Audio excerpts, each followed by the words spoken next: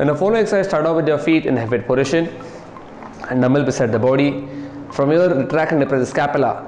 And now we're going to raise the dumbbell in front of the body up till shoulder level. But before we do that, I want you to maintain a soft bend in the elbows.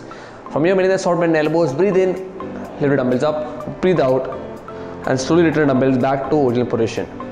The reason the scapula needs to be retracted and depressed is that it will prevent the traps from getting engaged. So we're making sure only the front deltoids are working in the movement. Maintain a slow controlled tempo on the way up and down and prevent swinging of the body to generate momentum to push the weights up. Keep a strict form and you'll make sure that you're efficiently performing the movement.